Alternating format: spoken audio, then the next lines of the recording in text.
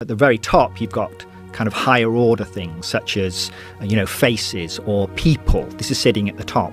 Now, interesting. Have you ever, when you are dreaming, right? So let's think about dreaming for a second. It's quite instructive, I think. When you're dreaming, right, the brain is actually constructing the world in basically the same way as it does when you're awake. Dreams are kind of selective simulations of the waking world.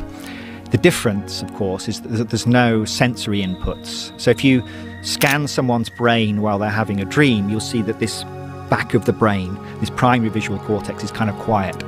The brain is kind of using what it's learned about building the world in the normal waking state to construct the dream world. So the dream world is built from exactly the same stuff as the normal waking world.